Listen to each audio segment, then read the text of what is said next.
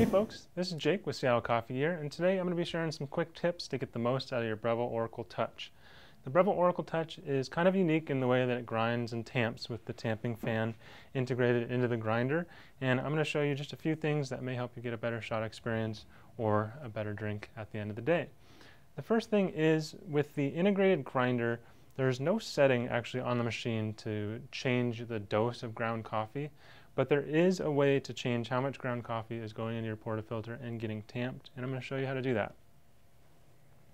So we're going to take the portafilter, and you can use any kitchen scale. I got an Acaia Pearl here, but you can use any kitchen scale that has a tare function. And we're going to go ahead and place that down onto the scale, tare that out, so we zeroed it out. And now I'm going to go ahead and weigh the dose that comes from the factory. This is exactly how this machine was set up from the factory, and I think it's going to be a little bit high. Well, let's find out. First, select your drink, of course.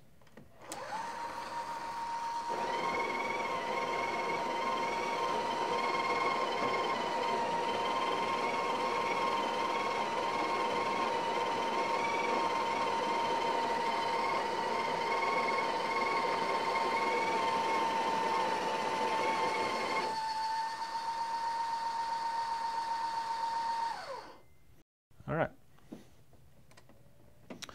So the portafilter is pretty full, and the basket in here is pretty deep, so I'm assuming this is going to be quite a high dose, but let's see.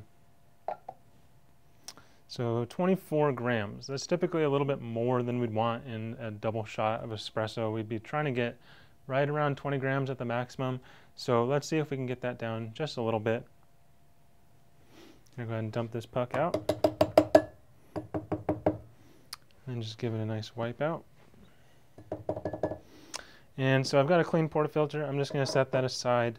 To actually get the dose down, how much ground coffee you have in the portafilter down, it's a little bit of a messy process, so be prepared to get your hands just a little dirty with coffee dust. It is espresso after all. So inside of the tamper, you are going to feel two ridges. And the easiest way to get at this is you're just going to put your thumb along the edge of this ridge and screw counterclockwise, and you're going to feel the tamper fan starting to come out. And it takes quite a few turns, about 10 turns or so, to get this to drop out, but eventually it will drop out. And here's your tamper fan along with the tamper fan connector that actually holds it and screws up into place. Now is a good time, if you haven't, to just give it a nice wipe down. You could even give it just a little bit of a wash. It's nice to keep these things pretty clean to make sure that they're tamping properly. You can go ahead and set the tamping fan, the actual fan piece, aside. All you're going to want is this connector piece here, and it looks like this. And it's simply a Allen key screw and some threads. And what you're going to want, and this should be included with your machine, if you don't have one, you're going to need a 2mm Allen key, such as this. You're going to need to take these threads, the actual threaded 2mm portion, and just unscrew that. It's just a set screw to prevent this from turning. And I dropped it. Found it. So I'm going to set that aside because you're not going to need it right now. And the way to lower your dose to ground coffee is actually to take this square-ish connector and unscrew it. You're going to want a few threads showing. More threads showing is going to be less ground coffee in your portafilter, because it's actually dropping the tamper fan lower, and therefore the machine is sensing that there is a where it is full is actually going to be lower, which will lower your ground coffee amount. So I'm going to do 4 threads showing because I found that that is a good dose on this machine. So I'm just going to go ahead and place the set screw back in so that you can tighten it down. And we're going to take that 2mm hex key and just make sure it's nice and tight so it locks in the threads in here. Now I'm just going to give this tamper fan a wipe. And we're just going to place the square portion back into the top of the tamper fan, and it can be a little bit tricky to do this. You're going to want to, if you're having difficulty, you're probably going to want to pull out the drip tray and just take a look underneath, because there is a shaft that this goes up onto, and that's what you're going to be screwing it back onto. It's harder to get it back on than it is to get it off.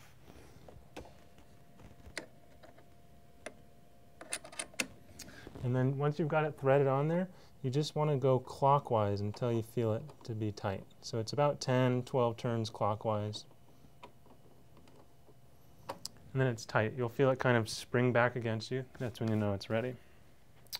So we're going to check the dose now that I've done the threads here on the tamper fan. So select any drink, and then I'm going to insert that portafilter and go ahead and grind.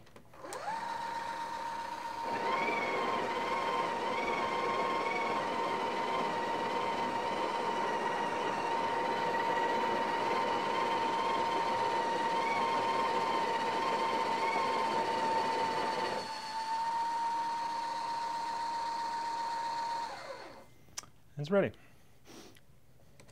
So with that many turns, I would generally expect maybe 1 to 2 to 3 grams, depending on your exact beans and grinder of reduction. So let's go ahead and find out. Like I said, I've already tared this scale with the empty portafilter prior to this.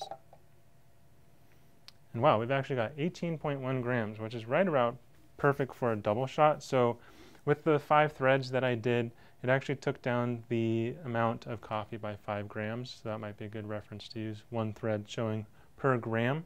That's a little bit lower than I was expecting, but it's actually perfect for what I wanted. So 18 grams is the one of the most common grams for a double shot, and we're going to go ahead and use that and keep that tamper fan setting as it is. So I'm just going to go ahead and dump out this puck. And now onto the grinder. The actual grinder itself. So when you get this machine, or when you've been using it for a while, one thing that's important to know is you're going to want to keep it as full as possible. The grinder, once it gets down below a certain level, has something called popcorning. It's unavoidable in a grinder that's styled like this. It makes the beans bounce when there's not enough weight of the beans pushing down on here. I found in my testing with this machine and with the other Oracle, the non-touch model, that you probably, if you can, try and keep the beans above the little lip here, right about 1 inch of beans in the hopper. It's going to give you much more consistent results, and it's going to give you better shots at the end of the day. If you keep it below that, the shot time is going to vary along with the shot volume. Well, the shot time is fixed, but the shot volume is actually going to vary quite wildly. So it's better to keep this as full as possible.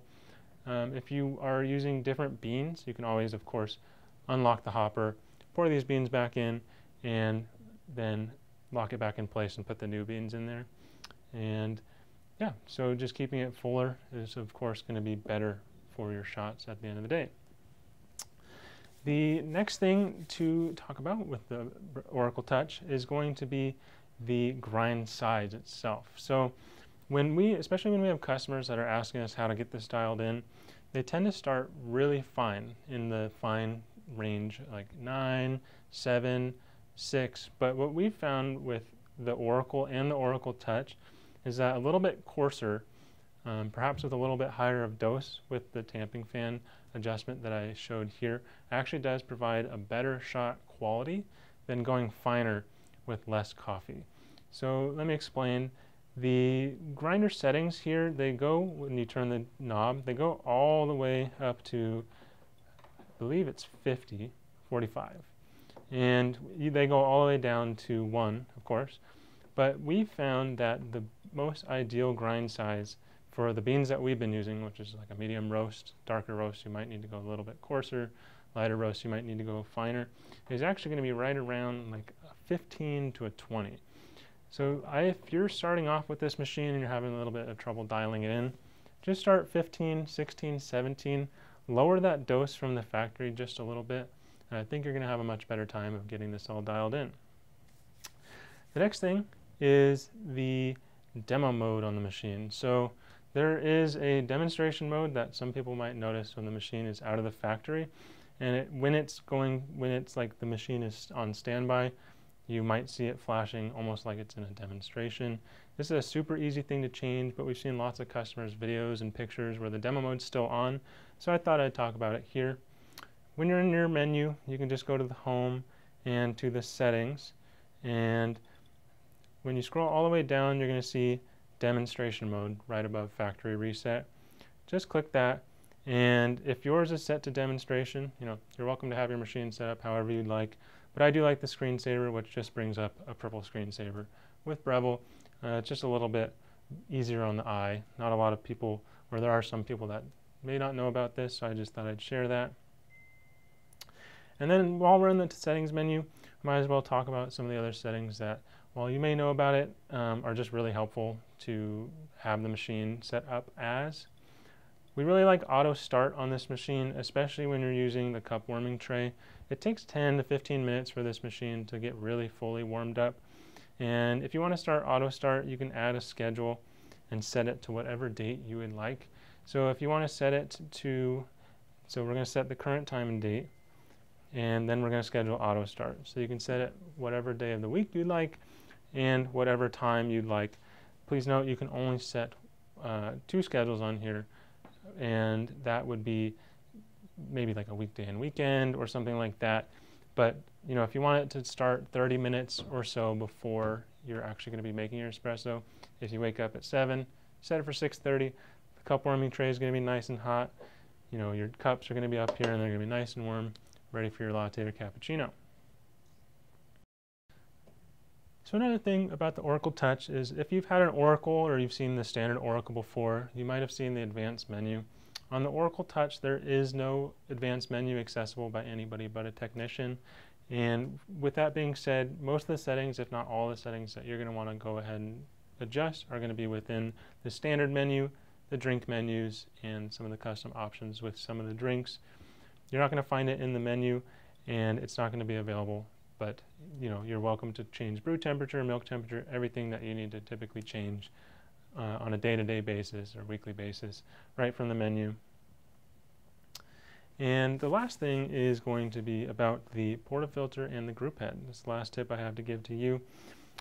With the portafilter and the group head, there is a warming function in the group head. It actually cycles hot water through, similar to how like an E61 machine does it, but it just does it in a slightly different way. I do see some customers who place their portafilter maybe on the counter, on top of the machine, or into the grinder when they're not using it, but I would suggest leaving it locked in right here. You can feel it get warm. It's going to saturate less temperature from your shots when you're pulling your shots, and it's definitely a better place to store it because this is where it's meant to be. If you're storing it somewhere else and you've been seeing some sourness in your shots or a little bit too low of a temperature in your shot when it comes to how it tastes, if it's sour, maybe a little dry, maybe a little weak, then I would suggest keep it in here. It's going to just sap a little bit less temperature out of your shot. And the other thing about that is when you pull it out of the group head, there's going to be condensation. Just go ahead and wipe that down before you grind. Keeps everything nice and clean for the grinding cycle until you have a dry portafilter. You should be all set to start grinding and brewing. So I hope you enjoyed these tips and tricks with the Breville Oracle Touch. I hope at the end of the day, one of these tips does help you pull a better shot. So thank you so much for liking, commenting, and subscribing, and we'll see you next time.